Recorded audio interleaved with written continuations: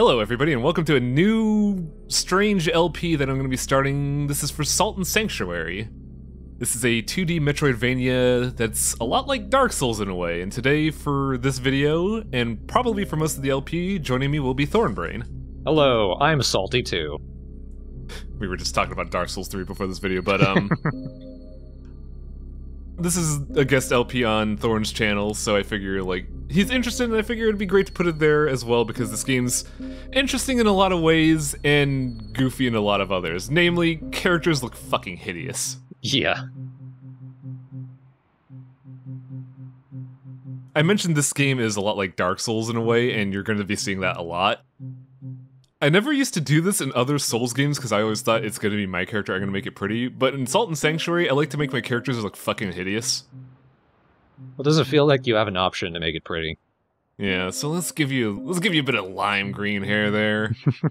No, I'm not feeling the mutton chops. Like you dunked your head in toxic sewage. Let's go with the gentlemanly stash and make that also hideous green as well. Eye color, what do I want to do with this? I'm just gonna give him no eye color. I can't decide that facial design. Is that Japanese puppet or frog? Frog. Now, one thing I like is that instead of skin color, they just tell you which country you're from, and you get a lot of things like basic colors to lizard black. Classes determine your starting gear and your starting skills. I always like to start as a certain class because I like dumb things like this in video games. Are you starting as the chef? Yes. Yes. We're cooking up trouble. In fact, you could start with a couple items. The best thing you want to start off with always is Amber Idol for future endeavors, but for this one, I'm going to be starting with the Grasping Rings for things that'll be explained later, which is now. So, here's the thing I never saw until starting this recording. There's a challenge button.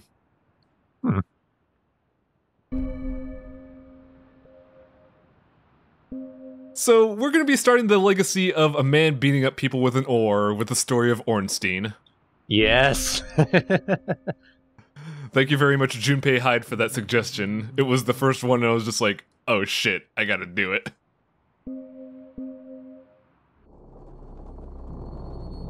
The plot in this game, as it starts off, is a war between two nations, and peace is near, but something goes wrong. This is all you're gonna see of this plot. Sort of like Dark Souls. Yeah, actually. Is it better delivered to you, the details of the story? Hell or no. No way. Literally nothing else you learn about the world. Much like Dark Souls, you learn the world through lore, but I'll discuss this later, but we'll learn that this game shows us that lore does not equate to a good story. By the way, here's the captain of the ship. Bye. There's the ninja of the ship. Yeah, the story starts off as that you're on a ship for a diplomatic mission, and then it gets waylaid by pirates, and I'm trying really hard to parry, but parry is just not my fighting style. Now, one cool thing that this game does is that, much like beat-em-ups, you have, I don't know if I'd call them target combos, but if you press a certain sequence of combos, you get a different effect. Like, the oar specifically is a spear, and the spear has a unique combo where it does that little twirl thing. And the chef doesn't have enough endurance to do the final hit for that, but you end up doing like a overhead swing as your final hit. Now, every other weapon has a launcher combo, which is done by light into heavy. In order to do oar spin, you have to do 2 lights into heavy. By the way, here's the princess. Does she die too? I'll just say you never see her again. That counts, I guess. Yeah, they just shoved in a locker and thrown away. She's dead to you. Yeah, I'm just a chef, dude. I'm here to cook. What am I doing? Here's our first boss. Kind of hard to see because the lighting in this game is goofy, but it's supposed to be a Cthulhu, so I'm gonna throw potatoes at it. I see. I'm not good at this boss, by the way. I'm fucking dead. That boss will instant kill you if it hits you, but you can beat him. You get a Chivo for it. Okay, so it's like the demon from Demon Souls. Yeah, it's like the Executor, or whatever the hell its name is. And we wake up on a deserted island, alone, with shitty weapons. This sounds a little familiar, honestly. Yeah. You chose or only, does that mean you can never pick up another weapon? Yeah, and I believe I showed this video, but now let's talk to this guy, because this is actually important. The game is called Sodden Sanctuary for a reason. We're going to be seeing the second half of that name set here.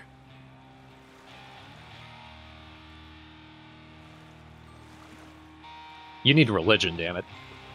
You do, actually, because you cannot progress the game with that. Well, technically you can, but you can't level up, you can't get healing, you can't do anything without a creed. And here, we get to choose between 3 creeds as our starting lineup. The Scott or the Stab? Well, one of the creeds is literally called the 3, and I don't like him. The creed is a good beginner guild, but I much prefer the iron ones as a starting one. It's no Way of the Blue. No, these aren't going to work like Covenants and Dark Souls. These are mainly ways of getting different items, different power-ups, and different mechanics through the game. The iron ones are interesting because they are a lot more focused on strength of steel, combat, all that stuff. You get a lot of good combat buff items from them, mainly focused on lightning. By the way, the messages in this game are messages in a bottle. Very classic sailor-esque thing.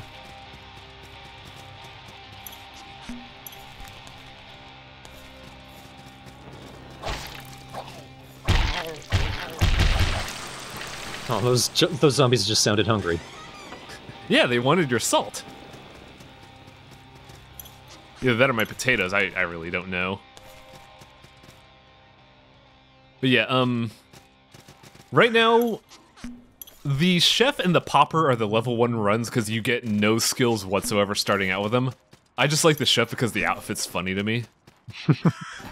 That and you technically start out with less weapons. The Popper starts with a hand axe and a pitchfork. The Chef starts with an iron pot, normally. But now, let's claim our checkpoint. You know, outside in all that fog, your green beard almost looked natural. Yeah. Now, we claimed a checkpoint before, and it works much like bonfires. You go there, you'll level up, you'll spend your salt there. You could get your healing items, and you could do another thing there that we won't see for a while, but we will see it in this video. Now let's take a look at our items. Potatoes offer no healing benefit, but they're certainly hard. Red shards are a shitty healing item. They're limited, but you could buy them, and they heal about 1/3 of the rate of your replenishable healing item. And for the iron ones, it's a baked roll. Very delicious.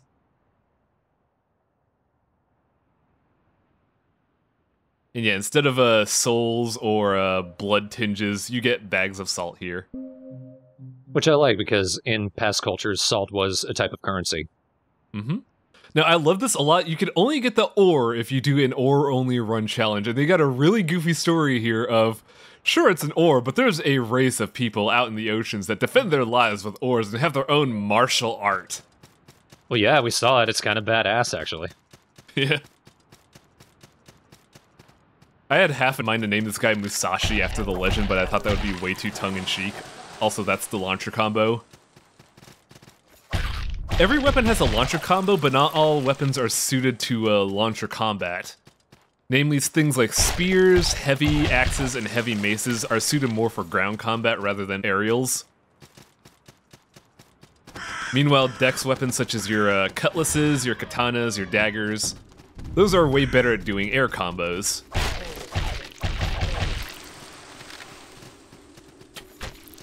Just as an aside, we are streaming this live as a sneak preview, and we do have a question from the chat from Chibi Wisdom. How long is the game, roughly?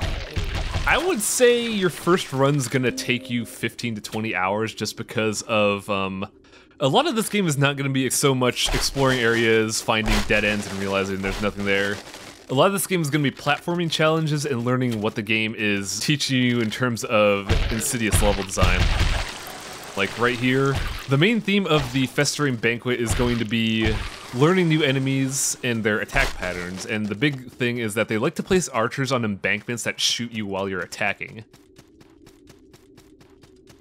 So in this game you learn, oh, staircases block arrows. If I just come in from the ground, I could take on archers really easily. Then you have these guys, which are the Drowned Berserker, which I just kind of chunked because the ore has a really good range, so I could just chump a lot of enemies with it.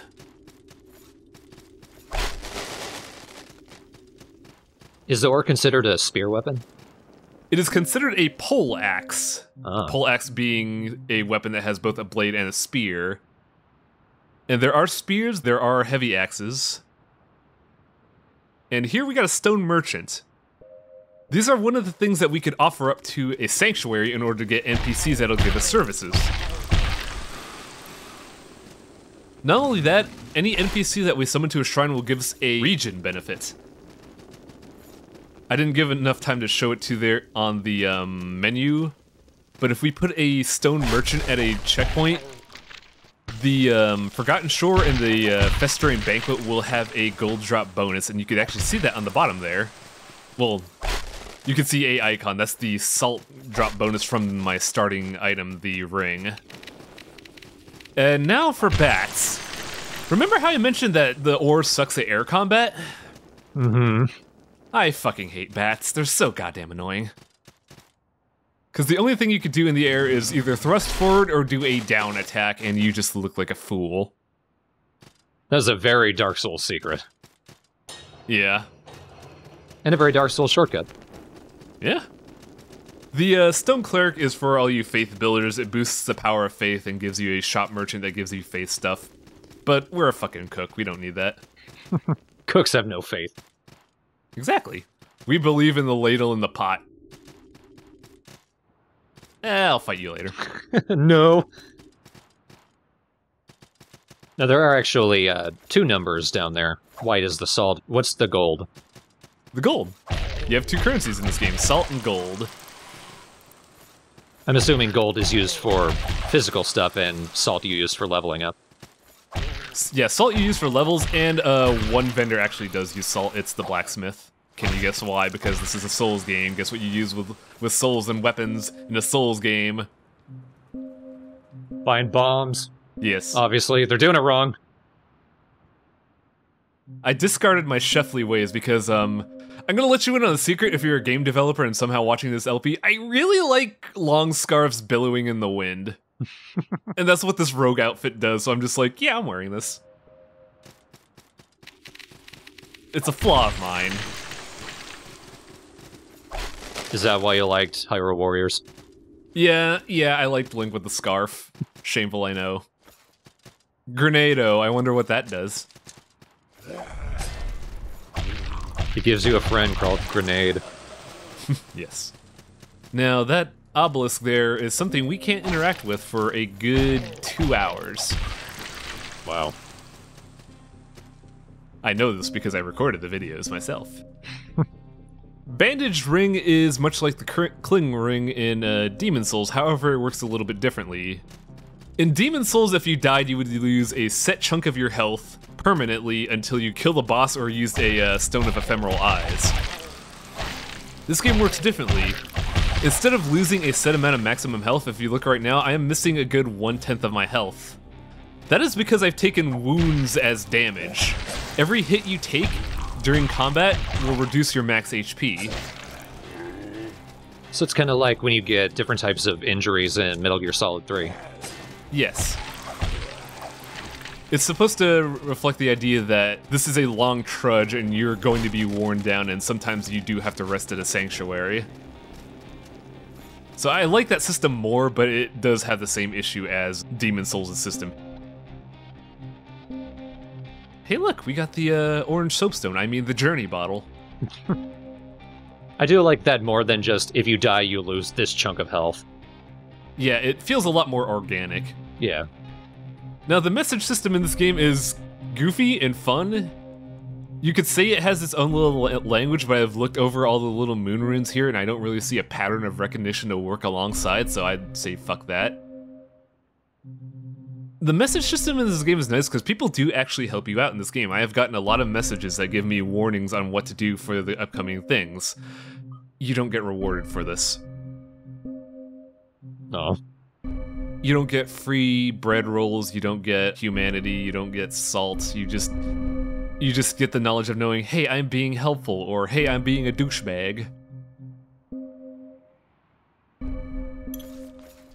Just drop a bottle indoors, beautiful view. Yeah. Welcome to die. Yeah, that would have been a good message, but I'm not clever. Says CR the Mighty in the chat. Now, I was hoping to show off what happens if you get a new weapon, but I haven't gotten a new one yet, unfortunately. Now, that spin combo is really effective if you manage to get it off, but there are very few opportunities that you get to do so, and it makes me sad. No, I don't want to do that quite yet, because that's a boss. If you saw that candelabra just before the ladder, that's an indicator that a boss is coming, and something I actually appreciate. Now, we got a stone blacksmith. The thing about this is that the ore is supposed to be a gimmick run, because if you saw during the list, there were gimmicks of ore only, pot only, and magic only. Magic only is super overpowered, it's not a gimmick run. But the ore and the pot are supposed to be joke weapons, which is primarily why I'm doing this. But there are many things you could do in this game that make goofy runs like this very viable. And the stone blacksmith is a good example of this. Just trying to equip stuff here. And here's how you consume salt. You stomp on it. I like that. And it just gathers on your clothing, and that's how you hang on to it. Now, offering, as I mentioned before, offering stone NPCs to a sanctuary causes region benefits. The stone blacksmith is attack power. So if you're going to be doing a gimmick run like this, or the pot only run, or the level 1 only run, you kind of want a blacksmith everywhere. So I believe I bought... Oh no, what I'm going to be doing right now is I'm going to be doing a little bit of a small grind to get a couple levels in order to show off the leveling system of this game, because it's not organic like it is in the Souls games. You don't commit points to attributes just through a drop-down menu. It's a lot more involved, but also kind of shows the lack of creativity on the developer's part, in my opinion. So this is the Tree of Skill. It's pretty fucking big. You Yggdrasil suck. That's a motif that this game uses. So the Tree of Skill is basically a tree of branches that you could go down in any way you see fit in order to do whatever your filthy little heart desires. Every branch goes down a different path. Like, the bottom left takes you to magic, the bottom right takes you to faith, and the top trees are martial, based on heavy, light, or just sword and board. Now, I bet when you first saw that you think, wow, that is Final Fantasy X's hell, and you'd be right. It is. It takes a lot of inspiration from Final Fantasy X's Sphere Grid. However, there's no real interlacing between the skill trees. There are one or two branches, like at one point the magic tree can go into the assassin tree, or the faith tree can go into the heavy weapons tree. However, advanced stuff requires prerequisites, so you can't really exploit the later elements of the thing and do cool stuff like, say, in Final Fantasy X, you could give Titus Waka's abilities. You can't do that in Sultan Sanctuary, unfortunately. Chibi Wisdom has another question. Do the NPCs like that blacksmith stay at one sanctuary, or do they travel with you when you reach a new one? They stay at that single sanctuary, but those stone NPCs are drops and pickups, so you'll get more than enough to suit your needs. But if you're like me, you're gonna have like one or two sanctuaries that are your quote-unquote home bases, and you just do all your prep work stuff there and then just start exploring more. Now here's why I don't like bats. Yeah, there's kind of a long wind-up when you're near. Yeah, the ore is a clumsy weapon. Poke, go away. I'm a spear user. I mean, if you could call this a spear, and just bopping a dude with a stick. Now here's a variant on the Sanctuary. This is effectively a rest stop. You could refill on healing supplies and respawn enemies here, however you cannot level up here. They do this because it is effectively a checkpoint before a boss, and it's kind of necessary, honestly, with how some of the bosses are located. Speaking of, our first boss.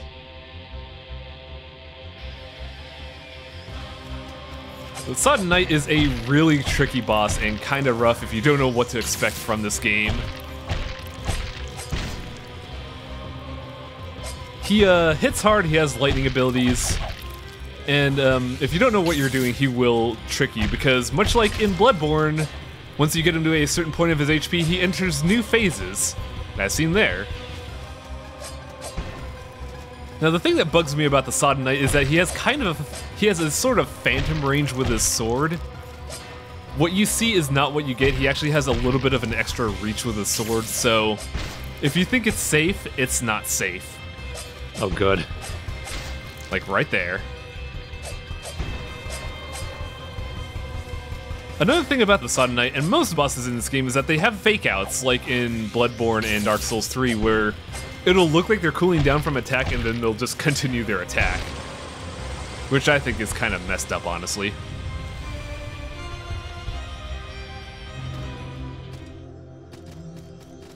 But yes, we killed the boss. I think you mean you salted them? Yes. I sanctuaried them.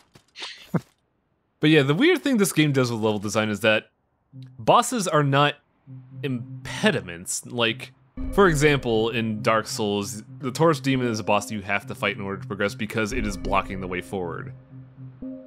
In this game, it's a lot weirder in that bosses possess keys that allow you to go forward. So they put the bosses out of the way to make you explore the area in order to progress the rest of the game, and I don't know if I like that or not. I like the idea that it forces you to explore the level instead of blitzing the area, but I also don't like the fact that it's just off shoved in a corner, not actively being a threat. Yeah, it feels like something that would just be annoying after you've sort of mastered where everything is and you're just going for a fun run. Mm-hmm. And that was the first episode. Next time we're gonna further explore the areas around us now that we've killed the Sodden Knight.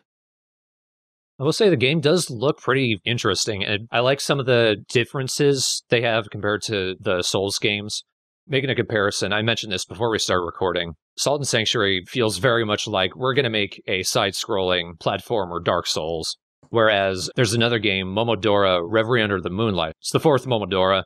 It has a lot of Dark Souls influence as well, but it feels like a more organic influence, whereas this one is trying to be Dark Souls. Yeah. And in a weird way, I honestly think both this and Momodora did the not Dark Souls idea right, because everybody goes to fuck, what was it called? Lords of the Darkness, I think? Lords of the Fallen. Thank you, Lords of the Fallen. Where that basically tried so hard to be Dark Souls 1-to-1 and failed miserably. Then there are like 2 or 3 other Dark Souls-esque games that I don't quite remember off the top of my head. But I feel like this is a good attempt, but you could also tell that their commitment to being Dark Souls kind of caused a couple problems as well, but we'll be seeing that later in the LP. If anything, it's a good start. I'm interested to see where it goes. It's definitely a fun game. There's a reason why I've played it 3 times and decided to do an or-only run. But yeah, we'll see you folks next time.